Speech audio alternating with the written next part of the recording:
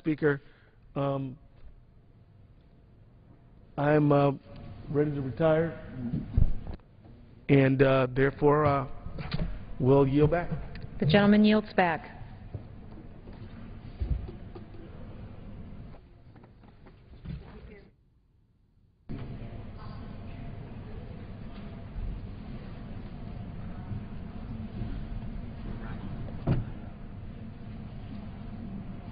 Under the Speaker's announced policy of January 5th, 2011, the Chair recognizes a gentleman from Texas, Mr. Gohmert, for 30 minutes.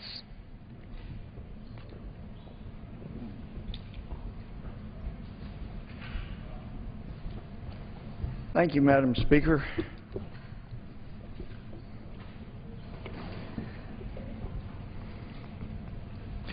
In the summer of 1973, it was a real honor for me to be selected to go on an exchange program. Of course, I had to borrow the money to go and had to pay that back by working hard and taking care of the loan. But went on an exchange program to the Soviet Union, 1973. That summer was quite an eye-opener for me.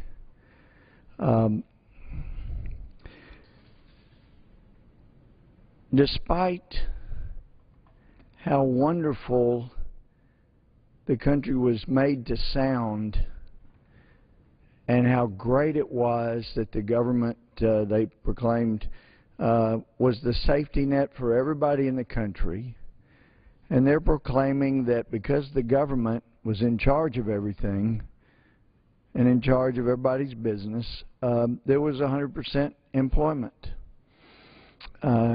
They talked about how wonderful their socialized medicine was. There were 8 Americans on this program that were allowed into the Soviet Union that summer, and we all had very different backgrounds, different political views, a lot of big hearts in the group on both ends of the political spectrum. But for me, kid growing up in East Texas, it was an extraordinary education. Because even though people talked about how wonderful it was to have socialized medicine, everybody had a safety net because the government was the safety net, that country's economic system was rotting from within. Went to medical school. It reminded me of pictures from American medical schools from 40, 50 years before. We went to the economic exhibition, kind of like a World's Fair in Moscow at one point. And it reminded me of the pictures from a 1940 or early 1950s World's Fair. You know, things like tractors sitting out there with people oohing and ahhing over tractors. I'm going, good grief, because I knew we didn't need a World's Fair to see tractors like that. You could go to any used tractor dealer and find tractors that nice in the U.S. But everybody was told how wonderful it was.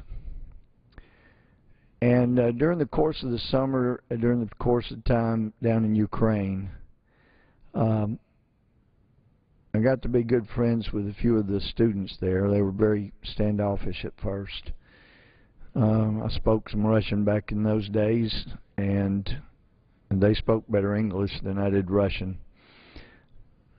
But one guy in particular, he'd bring his dictionary with him and translate. And so, because both of us, you know, it's amazing. You take a language course. I had 2 years of Russian at Texas A&M, and you know, you were taught to converse about I'm going to the library and I have a dog and these kind of things. But when you want to talk about really serious life issues, we weren't prepared for those things. And so we needed a dictionary so we could get our ideas across. But at one point he said, you know, you seem surprised that our country wouldn't want better. And he grabbed my shirt and he said, we don't have material this good. I just had a regular, polo type shirt. He said, we don't have material this good for our individuals. But he said, we've fought 2 world wars on our soil. And he said, we don't have it as good as you do in your country. That's obvious.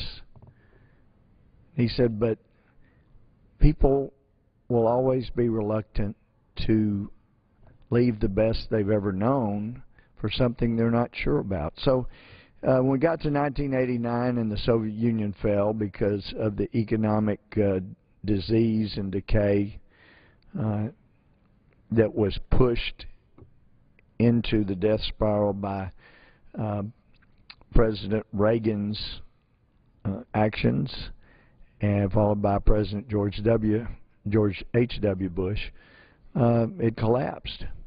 And then we began to see all of the economic problems that were eating away at that country because the government tried to be the safety net for everything and everybody.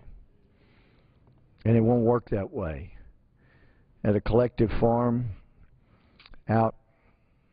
way out from Kiev, I was surprised. I've worked on farms and ranches, and you usually try to get your work done before mid-afternoon when the sun gets its hottest, and that means you start early, start close to daybreak as you can, and mid-morning is prime time. And here was mid-morning, and these farmers were sitting around in the shade there in the farming village.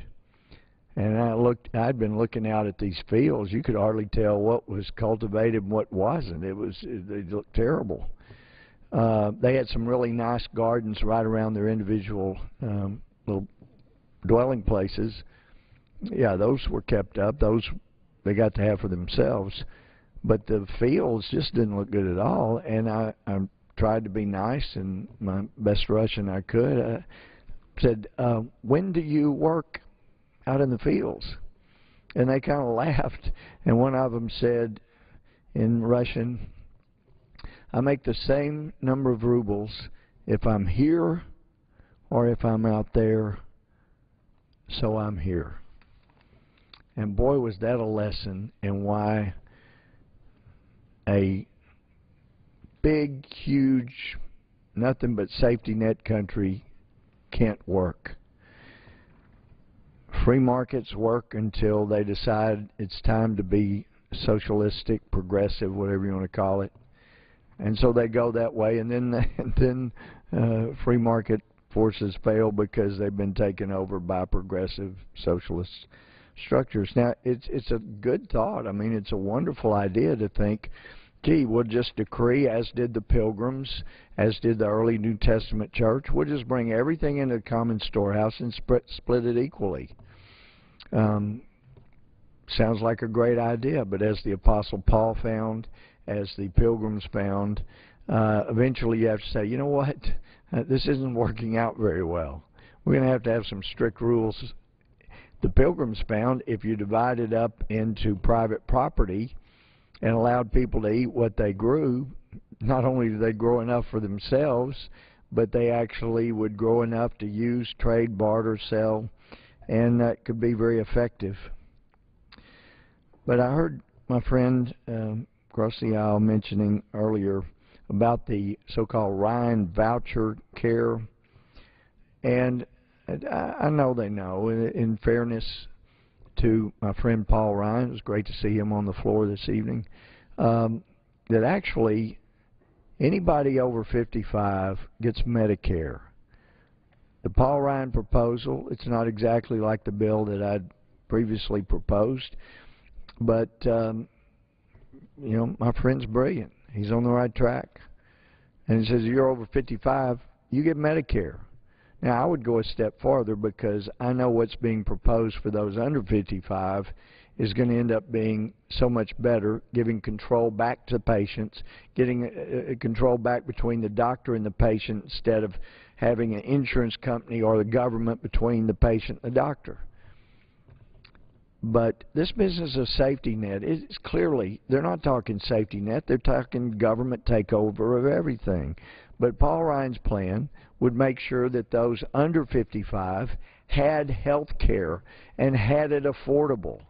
And so there are all kinds of reforms that need to be made. We did not need a full takeover of health care by the government.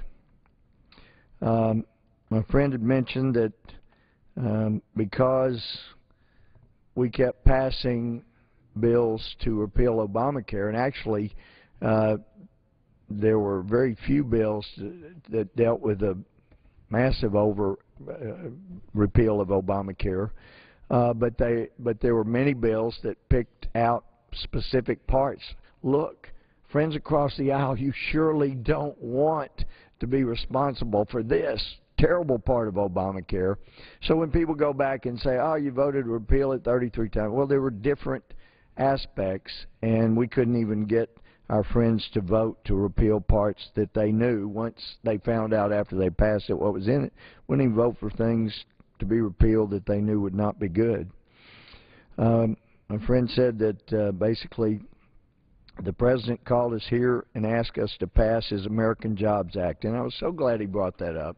I'd about forgotten about the American Jobs Act, the president's. He came and he stood right there, Madam Speaker, and he told us, I forget, 16, 17 times, pass my bill right now, right here, right now, over and over, he kept saying. And so I kept wanting to get a copy of the bill. He was chastising us for not passing it. Well, show it to me. Let me see it. So we kept calling the White House trying to get it. A week later, it was clear there was no bill. So I figured, well, if there's no bill, and he keeps running around the country, spending all the taxpayers' money, flying around on Air Force One, what sounded and looked like campaign stops, but government paid for it all.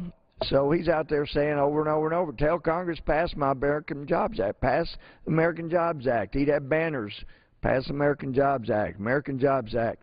I thought, well, good grief, if he's going to keep telling us we need to pass the American Jobs Act, there really ought to be one.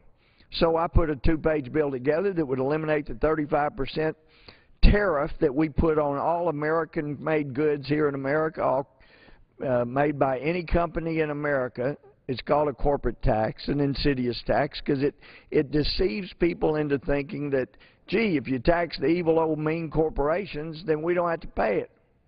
Baloney. If a corporation, a company doesn't pass that tax on to its customers, clients, people buying its services, then they go out of business. That's how it works.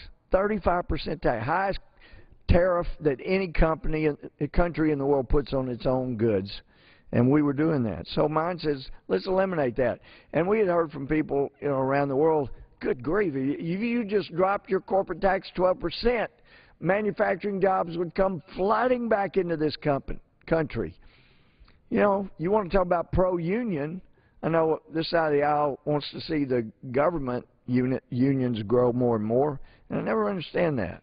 I understand retired government workers needing a union because they don't have leverage otherwise, but to have government workers in a country where the government is the people. All of us that are elected here, we're public servants. Everybody that is hired by the federal government is supposed to be a government servant. We work for the people of America. Why in the world would you need a union to conspire against the people of America? Because obviously the role of any government union would be to get government bigger and bigger and more benefits to the detriment of those who are paying for all of that. So anyway, I don't understand why we needed federal government unions. Neither did Franklin D. Roosevelt. But that's where all this goes. And by the way, in the president's, when we eventually got a copy of the president's idea of a Jobs Act, we found, although he had been telling everybody in America he was only going to increase taxes on millionaires and billionaires, what he did was increase taxes on everybody that made over $125,000 individually. He said he's going after big oil. He's going to end the giveaways to big oil. But when you looked at page around 130 or something, the pages that dealt with oil companies were not going to affect the big oil companies at all. But since 95% of all the oil and gas wells in America are drilled and operated by independent oil companies, run by Americans, you look at what was eliminated, it was really only the things that were going to devastate the independent, some of them basically mom and pop type services that worked on oil wells, gas wells. It's going to shut them down. They wouldn't be able to afford business. It would eliminate the pass-through deduction for investing in wells. Well, if the independents can't get people to invest in the wells, they can't drill them. But the big oil companies, they don't have to get people to invest in oil wells. They've got enough money to do that. It was incredible. I couldn't believe it. I got it to CPAs that do work for independent oil and gas companies, small ones, and they were saying, oh, my word, if this goes into law, we'll be out of business. We can't stay in business. What does that do? It ends 95% of the oil and gas wells in America. It also means that gasoline goes up even further than the doubling that this president's already done. Oh, wind energy. We heard about wind energy, smart grid. Think about it. We've had these hearings in our Natural Resources Committee. Doc Hastings has done a fabulous job. Amazing the stuff you find out. And what we found out even just this week, last week, actually, when you talk about using wind or solar energy, since wind doesn't blow all the time and sun doesn't shine all the time, and since we don't have an effective way to hold electricity, there's no massive battery that we've developed yet that holds significant amounts of electricity, so you have to use that electricity immediately because you can't hold it. When we get to the point where we have some way to hold electricity, then we're on our way. Then solar, wind, those things will be a whole lot more helpful. But as it is, if you declare we're going to have wind energy and we're going to have to use solar energy, then for those times when the wind's not blowing or the sun's not shining but people still need electricity, then you're going to have a coal power plant. You're going to have natural gas powered plant, nuclear power plant. So you're going to have all of those things standing by to produce the energy when these other things don't. You're going to have different sets of wires taking electricity from the regular power plants and also send them out to the windmills way out wherever they are, where they're out there chopping up endangered species, birds and all, and bring that electricity in. You're going to end up having to have different wires going out to solar places, and then actually, you're going to be paying 2 and 3 times as much for energy because you have to have 2 to 3 times the infrastructure just so that you can say we're getting some of our power from wind and from sun.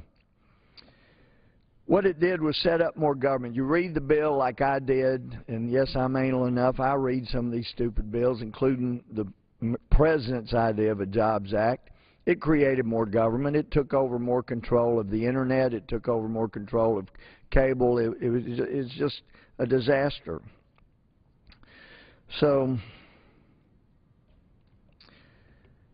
I hear about the president's great ideas for helping the economy, and I say, thank goodness the president didn't pass that disaster, because the economy would be doing even far worse.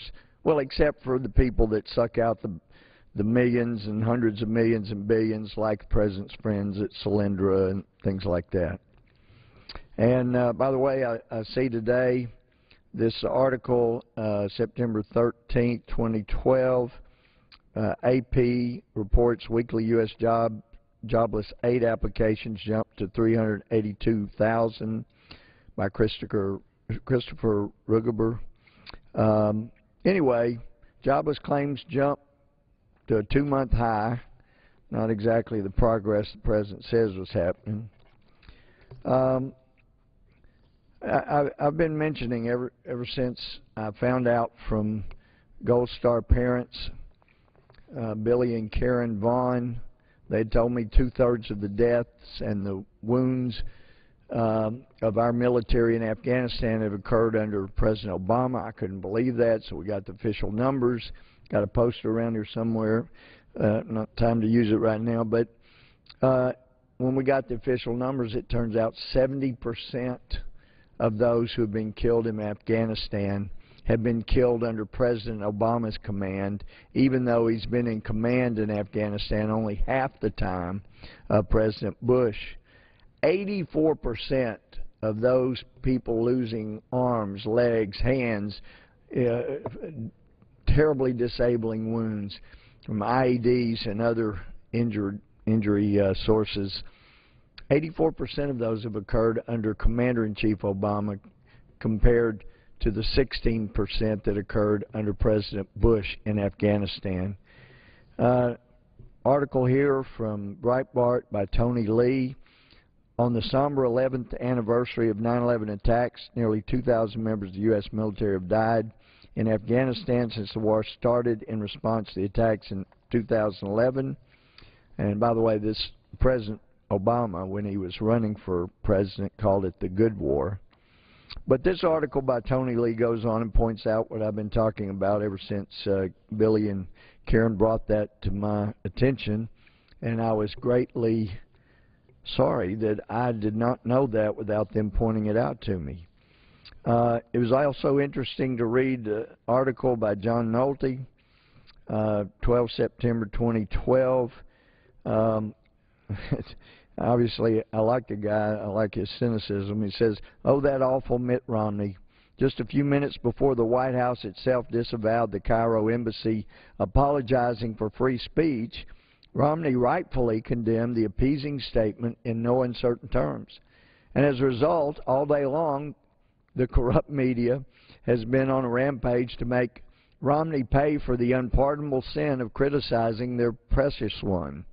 You see, there's no precedent for a political opponent immediately criticizing a sitting president after a foreign policy crisis. Oh, wait." And then it has reference to other articles where that's gone on. Flashback to Kerry slamming Bush. Over and over it's happened when it's a Republican president.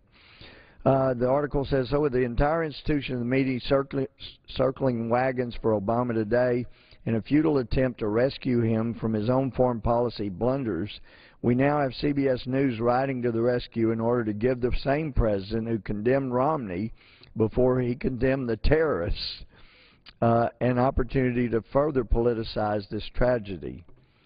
There's a broader lesson to be learned here. Governor Romney seems to have a tendency to shoot first and aim later." That's what President Obama had to say. Yes, that's President talking about spouting off too quickly, but the president is right about Mitt Romney, guilty as charged. Romney did shoot first to defend the principles of free speech that the people who worked for Obama in Cairo were so eager to fritter away. Yes, and Mitt Romney saw this outrageous example of simpering into the face of terror coming from American officials and immediately spoke out against it. And it goes on to make the great point. Romney stood up for free speech. The movie that's been fussed about sounds like a ridiculous thing that should not be done, except that this is America, where people, whether it's Howard Stern or anybody else, they have a right to say things no matter how offensive they may be, unless they go so far that they actually harm other people. Another article, no record of intel briefings for Obama week before embassy attacks. This was written by Winton Hall, 12 September 2012. Points out, according to the White House calendar, there's no public record of President Barack Obama attending his daily intelligence briefing, known as the Presidential Daily Brief, PDB, in the week leading up to the attacks on the U.S. Embassy in Cairo and the murder of U.S. Libyan Ambassador Chris Stevens and 3 American members of his staff. And I've got to say, I read an account and a story of the administration reporting the name of one of the other three killed as part of the Libyan embassy personnel. They gave the man's name, pointed out he was a former SEAL team member but was in private security force. And then, according to the article, the administration reported that he was killed while running for cover. Madam Speaker, I know something about SEAL team members. In the mind of a SEAL team member or a former SEAL team member, he is never running for cover. He's running for a place, if at all, from which to launch a better attack. Even in death, this administration can't be respectful to the people that have laid down their lives for this administration. And even though the White House says that, gee, the president does read briefings, he just hadn't been getting them personally, I would hope that he would start doing that. There's people's lives at stake, and he is president. He's such a fantastic campaigner, and I know it's inconvenient, but I sure hope that he'll get back to being president. And to give credit where credit's due, it was very wonderful of the president to take a minute and a half, or whatever it was, a minute and a half, to pay tribute to those who laid down their lives for their country at the Libyan embassy, where they didn't have adequate security and where this administration enabled Al-Qaeda and others to take over the government. It was nice of him to take a minute and a half to pay tribute to them giving their lives in the middle of his campaign event before he went on with the celebration. I recall President George W. Bush. People here know we certainly had our differences, and I certainly disagreed with him on a number of things. But I had great respect for the man. He said, how can I go play golf when I am commander-in-chief and I have sent soldiers, our military, into harm's way? It just doesn't feel right for me to be out on a golf course having a good time when our men and women are in harm's way. But it did look like a fun celebration there that President Obama was having in Las Vegas. Another article, Libyan official said U.S. at fault in attacks, written by R. Hawkins, 12 September 2012. He points out that although the head of Libya's National Assembly has formally apologized for the killing of U.S. Ambassador Christopher Stevens, other high-ranking Libyan officials refused to apologize and continued to contend the U.S. is to blame. The story talks about those contentions. Hey, it was our fault.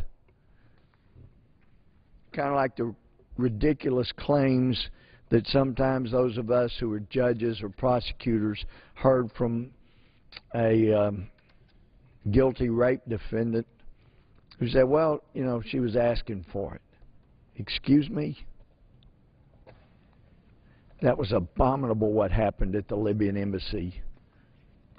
And it is a tragic fact that this administration, against the will of Congress, without even asking what the will of Congress was, said, well, gee, you know, the UN, Organization of Islamic Conference, they want us there, so why not? We ought to go. That's all he needed. He didn't care what Congress thought. He enabled them. He took out, he used American bombers.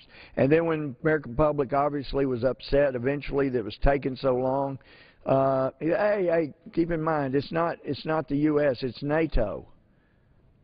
He may not have gotten a briefing that let him know that over 60% of the NATO military is American military.